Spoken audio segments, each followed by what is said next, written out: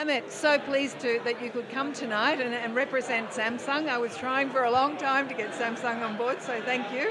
Thank you for having us. And I was wondering if you could tell me what's your main focus and domain passion? So I'm part of the Global Innovation Center, which is the early stage software and services focused arm of Samsung. We work with startups and I do investments in a variety of fields. I've been lately looking a lot at cars.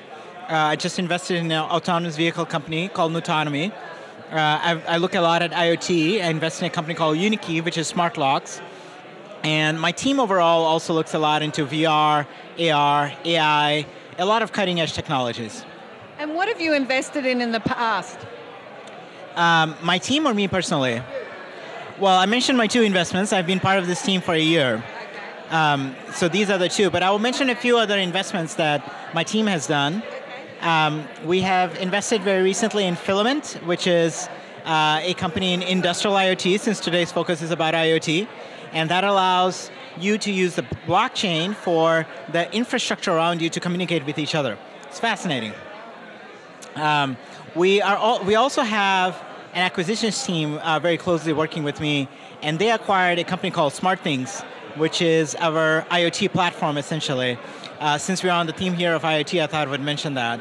And what SmartThings does is they have a hub that allows all the devices in your house to talk to each other.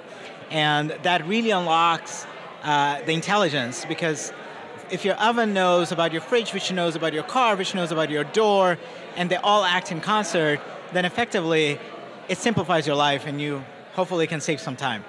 Fabulous. Now tell me one of the funniest things that's ever happened to you as an investor. Oh boy. Funniest thing that has happened, wow, you caught me off guard here. How about